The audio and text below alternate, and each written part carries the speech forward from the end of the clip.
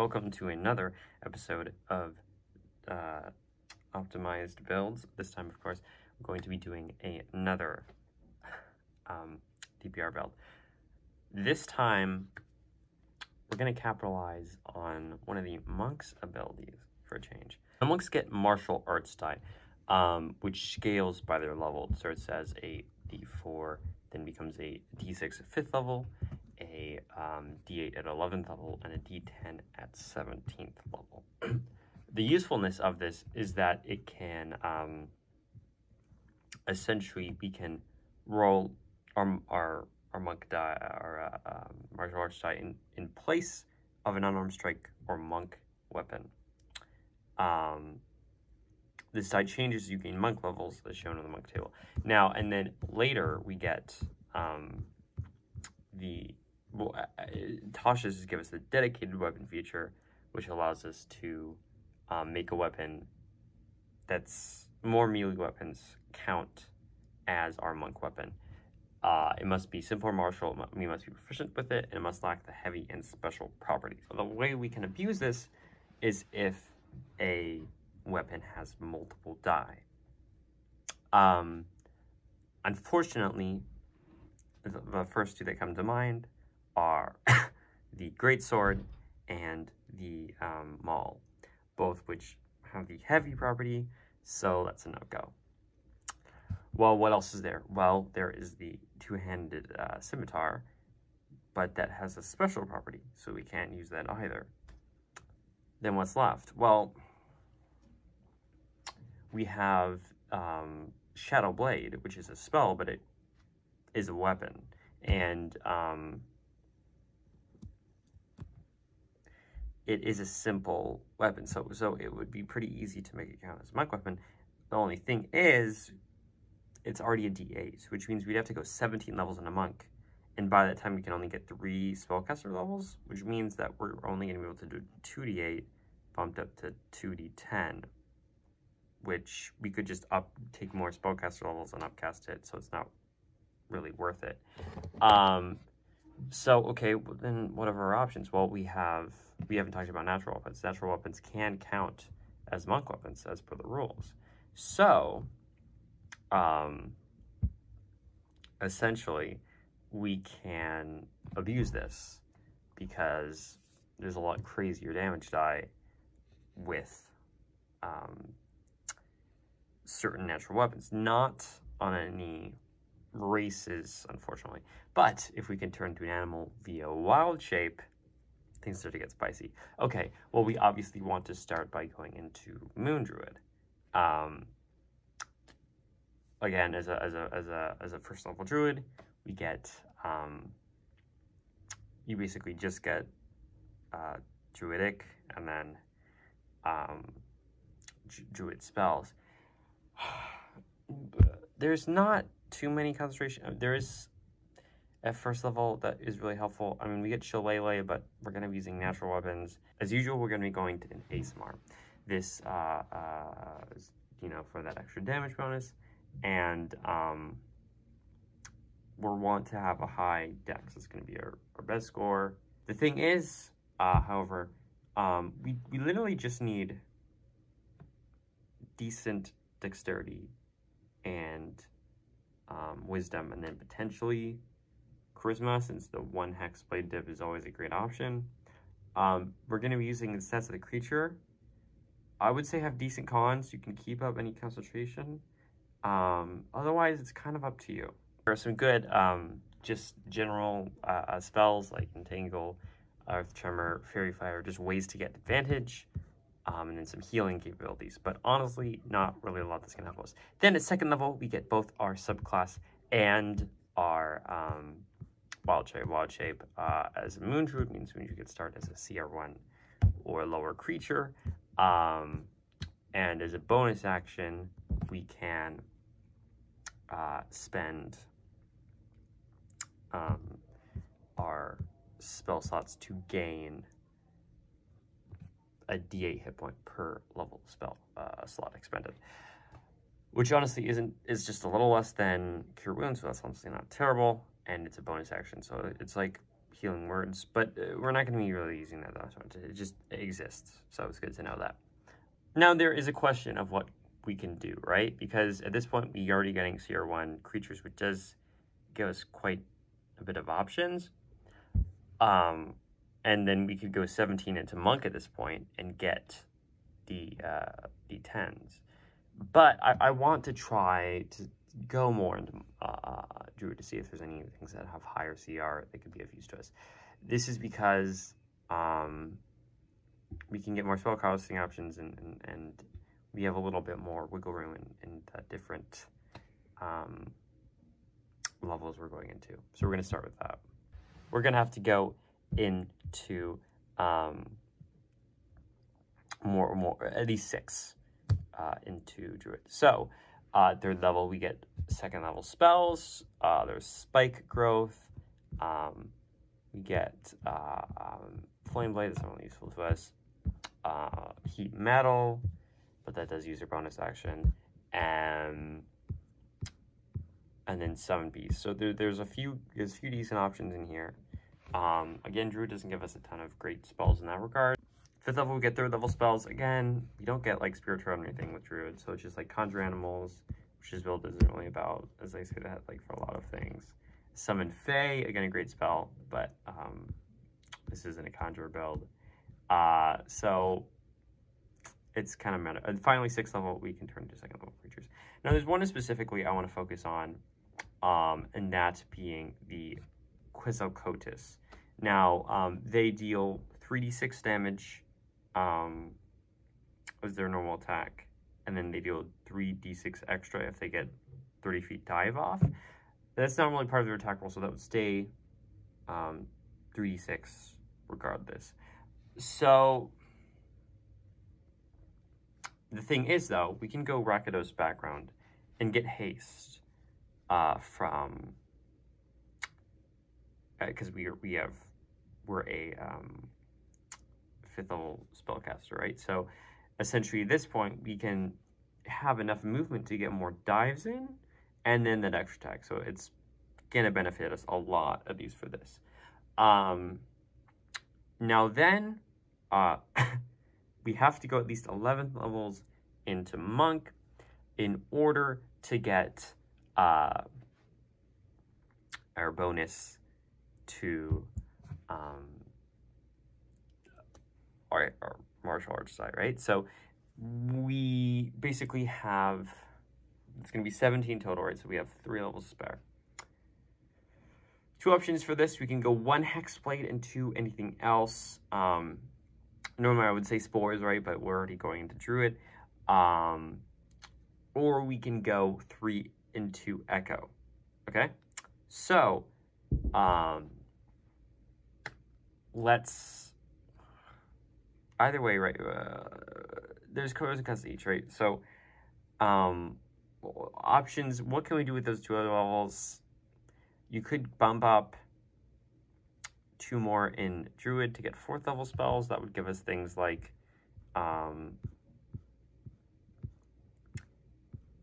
not much. Honestly, we get shockingly little. We could go more to Monk. Again, this would just be a quality of life thing, because essentially Monk's middle levels, like you get Tongue of the Sun and Moon at 13th level. You get proficiency at 14th level, but we won't be able to go into that. So really, you might just want to go in for the ASI, or yeah, so you can go, or 2 more into Druid for the an ASI and then higher spell slots. So it's really up to you if you go Hexblade. But there's also Echo. So there's now we're going on to Monk. Oh, damage report for 6th level. So we have haste, and then we have the Quetzalcoatlus, right? So as our movement speed, we have pretty solid movement speed. We can get like 2 to 3 dives in. 2 attacks, that's only going to be 12d6 plus 4, which is going to be 42 plus 4, which is going to be 46 plus 6, so 7 if we go well 6, is just going to bring us up to 52, which is pretty good for 6th level. Now damage report after getting Echo, that would be 18d6 plus 6 plus 9 from ASMR, which is going to be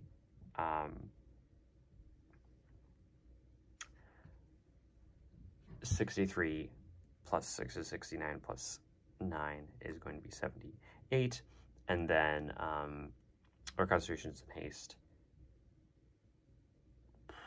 and this is only going to be during Unleash Incarnation turn, so this you really want to go more into Constitution. But then we move on to Monk.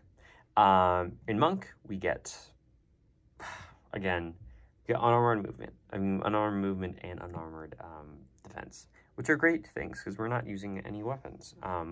We get Monk Die, it's not going to help us until later. We get Step of the Wind and Flurry of Blows. Flurry of Blows is the one we really care about. And then we get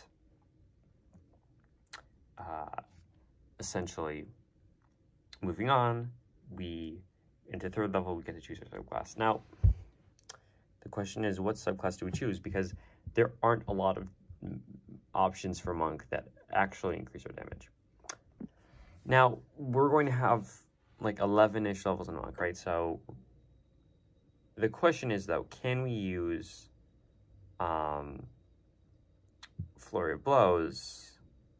Well, the thing is, our attacks with Flurry of Blows are going to be unarmed strikes, which means they're not going to be with all that extra stuff. It's just going to be the D8 or whatever modifier that is, right? So we're still going to be using Flurry of Blows each turn to get that benefit. It's just not going to be as powerful as our main attacks. That being said, we are going to have, if it turns out 5 to 6 rounds, we're still going to have half our key points left to use for abilities. We could go into Mercy Monk. This is a great option because essentially it's going to mean that when we go into 11th level, we can use the Hands of Harm ability, which basically at 3rd level, Hands of Harm, when you hit a creature with an armor strike, you can spend 1 key to deal extra necrotic equal to roll for your martial arts type plus wisdom modifier. That's why we might want a decent wisdom modifier, right? It's only once per turn. At Flurry of Healing and Harm at 11th level, which we're going to be going into, is going to allow us to use Hands of Harm without spending key, but it's still only once per turn. This is, again, just still a great way to increase our base damage without any resources, right? We're not going to get a capstone ability, so we can't do anything crazy like Astral Self or Drunken Monk. We could go into 4 elements because we get Fire Fists in addition to our normal attacks, right? We have to spend a key point each time we deal Fire Fist damage. But if you take a Flask of Oil, it's just a basic item. Flask of Oil says when you deal fire damage to a creature that has the oil on them, it deals 5 extra damage, right? So, assuming the thing is, that's going to still end up as similar because we're only making 2 Flurry Blows attacks. We have to spend a key point to do it each turn, which means you can only really do it once per turn if you want to keep combat going. So it's going to be that D amount plus 5. So we can guarantee the dice amount plus 5. So we're going to guarantee the 5 damage, but like instead of lower wisdom, but it is going to take setup. So honestly, just that once per turn bonus is the best we can do with a lower level Monk. So what then? Well, we go one more to Monk to get abilities to increase. Again, Constitution and Wisdom are probably your best bet. Well, we do want to have decent decks because our bonus action attacks are going to still use our decks. So we're pretty mad, which kind of sucks. But again, you don't have to go Echo Knight. But continuing on, we get 5th level extra attack. So now we can finally make 2 attacks as the Colossal Cotis. We can make 1 more Echo, and then we can make 2 punches. which is pretty great. So let's see our damage report, right? Let's just say, so we don't have to go wisdom, let's just say we're doing Fire Fist, right? So we're doing 3 attacks with the Colossal Cultist, and then 4 because of haste. So we're making, it's going to be, let's say we can only get 3 dives in. So 92 plus our level, which is 14. So it's going to be 14 from ASMR added on to 82, which is going to be 96. And now we have 2 bonus attacks. I think at this point, from our ability score increases, we can probably get a 5 attacks. So it's going to be, yeah, because we can have, at this point, we can have 3 Constitution. We can have 5 Dex and 2 to 3 Constitution. So not great, but it's decent enough. So we make those attacks, which 2 of them, so it's going to be our martial arts die, because we're only 5th level, is going to be D6. So we can take the fighting style if we want for a higher thing. So it's just, because we're not using anything else. So we'll take because we can always switch it out later during an A side. So a D8 plus 5, and then oil, so it's going to be a D6 from our martial arts side, plus another 5. 18 per attack, so it's 36, plus 96 is going to be 132. And then, well, that's pretty much it. So that's pretty good. Oh, it's only 1 attack that the D80 set it on. So it's actually 8 less damage. So it's going to be 128, which is pretty good for level 14. Level 15, we're 6th level monk. So we get the second feature, which in this case is either just more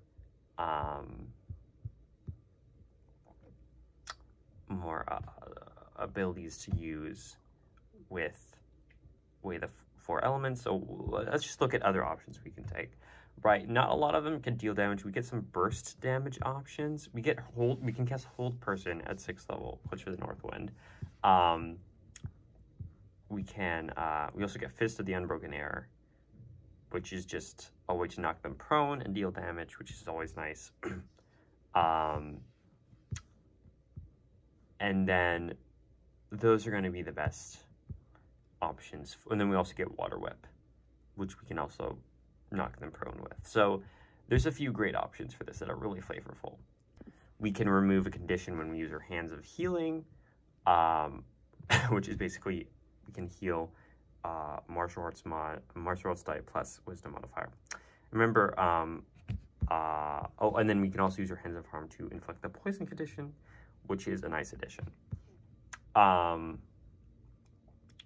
The old UA version had, if they were poisoned, we got to do like way more damage, but it's fine. 7th level, as a monk, we get Evasion, always great. 8th level, another ASI, I want to boost that con. 9th level, we get our movement is better. You can go vertical surface and stuff now. Again, not too fancy. At this point, level 10, we are immune to disease and poison, and our unarmored movement is 20, which is going to give us a great speed plus haste, right? So now, essentially, we get level 11, which will give us our monk edition, which would give us free Hands of Harm, or just more disciplines, right? And we also get a D8 martial arts die. Okay, damage report. We're still making 4 attacks as a base, 2 attacks as a bonus, but now all those attacks are boosted because our martial arts die is increased, right? So it's going to be 12 D8 plus 12 D6 plus 8 plus 20 from ASMR. 124 damage from our 4 main attacks, and as a bonus action, we're dealing a d8 plus 5 twice, so it's going to be 19 plus a d8 plus 5 from our fire, or Hints of Harm, which is going to be an extra 10. So it's going to be 28 more added on to our 124. So it's going to be 150 in the 150 range of damage. So that's pretty good. Again, for being such a weird build that sacrifices a lot of abilities, and it makes oh, we also get 5 more another time because each of our attacks deal that extra 5. So we're like high 150s range. But again, we've done better builds easily. Like, this is like Artillerist Artificer tier. We could do better. Well, how do we do this? Well, again, like I said, there's not a lot of better options for higher levels, but for low levels, if we're only going 2 Moon Druid, we can do a lot more. Now remember, this means that we're going to have to go 17 into Monk, but we're going to get better subclass options, that being mainly Astral Self and Drunken Master. Now, Drunken Master says that if there's any number of enemies up to 5 that we can reach, we can hit with our Flurry of Blows, which means we can make potentially 5 Flurry of Blows attacks instead of 2. So we have, extra attack. So it's 2 main attacks buffed from our martial arts die, and then 5 attacks as a bonus, but just our normal unarmed strikes. Or Astral Self, which at 17 they gain another extra attack. Also, Astral Selves deal once per turn, they can deal their martial arts die plus their wisdom modifier as additional damage for their 11th level ability. So actually, technically, we could have gotten that in as one of the options for either Mercy or Fire Monk, but it doesn't really matter too much. Oh, it's just our martial arts die, not our wisdom modifier. Yeah, empowered arm. Once on each turn, we can hit a creature with our arms of Astral Self. We can deal extra damage to the creature equal to your martial arts die. So it's not as good. But Awaken Astral Self at 17th level is amazing. Not only do we get another extra attack, but we can also, it lasts for 10 minutes, and we gain +2 to armor class. So it depends, right, on how strong our main attacks are. Now remember, we're only a 2nd level spellcaster at this point. We have 1 more level that's obviously going to go into Hexblade. Now, more attacks, with our obvious concentration option here being Hex, and then Hexblade Curse. Okay, well, let's look at the options, right? So, first is the Dying Arcus.